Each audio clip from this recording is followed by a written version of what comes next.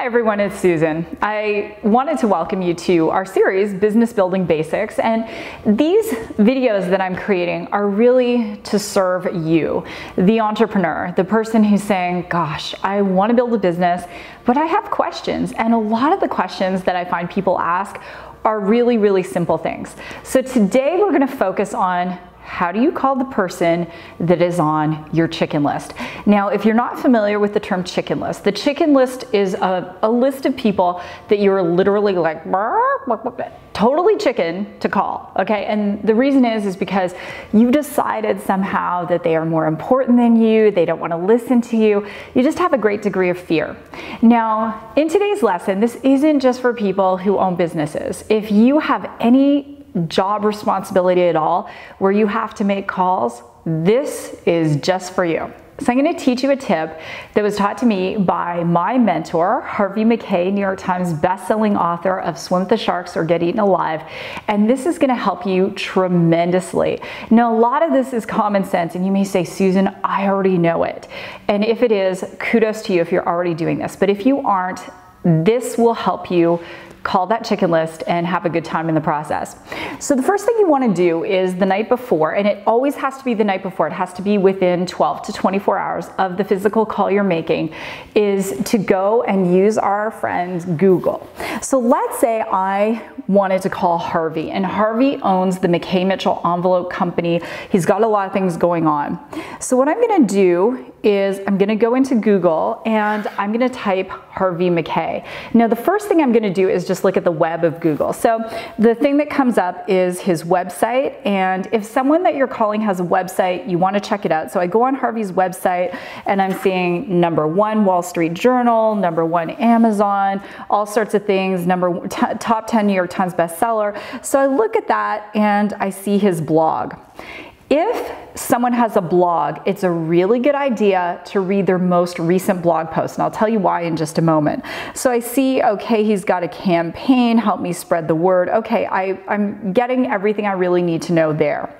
The next thing I'm gonna do is I'm gonna click on the button that says News on Google. So if you scroll across the top, you're gonna see web, videos, books, images, news. News is really important because people who are very productive, super busy, they're often in the news, and if they have news going on about them, you want to mention it in your call. Now, don't just think it's for famous people. You could have a person that you're calling and you look them up and they won a Kiwanis Club award, or they were just recently acknowledged by an association, or they're written up in their local paper. Write a note to yourself because you want to have at least 3 to 5 talking points to get your foot in the door, and showing that you've done your homework is going to automatically elevate you in that conversation. So I see the most recent news on Mr. Mackay is his column. He has a published column that goes out to many newspapers, and it's different than his blog post. That's really important as well. So I look and I say, okay, I'm going to take a minute to read that. So I scroll down. A lot of these are different articles that he's written as a syndicated columnist, and I see, okay, great, I know exactly what to do.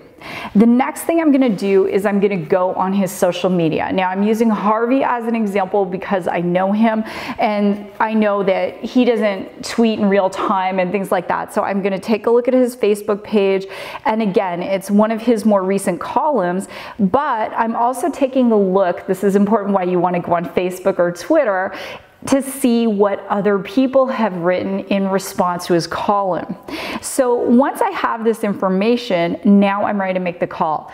If you have a person that you're friends with on Facebook and you can see their personal account, you will also want to take a look and see maybe they got a new puppy, maybe they have a new baby, maybe they just came back from vacation. Again, 3 to 5 talking points before you make the call. So what I do is the night before I write out these points, and every person who is important that you're going to call could be worth tens of thousands, hundreds of thousands, or millions of dollars in sales for you or your company that you're in. So doing your homework is important, and it could take as little as 5 minutes, it could take 10 minutes, 15 minutes tops. I write out all my notes. The next day when I'm making the call, I say, hello, Mr. McKay, or if I have an appointment, hello, Harvey, it's great to connect with you. And right out the gate, I want to say something like, I just read your most recent column, and by the way, I love all the comments people posted on Facebook. I noticed there was one here from Des Moines, Iowa, and this person loved what you had to say. That is going to prove to this person that you are serious about doing business because you pay attention to detail. The next thing I want to give you is, so you're getting in the door, you're having that conversation, but conversely, when is it time not to make the call? As you all know, I do not believe we should procrastinate, but here's the thing I will tell you. If you go on the person's social media, the Facebook, and you see a relative has just died, maybe their pet has just passed away, or something is going on in their life, push them forward and make the call in 1 to 2 weeks. And that way you're still getting in the door and saying something like this, Harvey, and again, I'm just making this up. Harvey, I'm so sorry to hear that your dog has just passed last week, and condolences to you. It must be really hard on your family. Again, showing that you've done your homework, showing that you're being respectful. So that's your business building tip for today, is just to do your homework. And when I started to do this and do that advanced planning, it was amazing. I was having better conversations. I was attracting higher caliber people, and guess what? The chicken list totally dissolved. So with that, I encourage you to connect with me on my website, www.susansly.com, and I'll see you next time.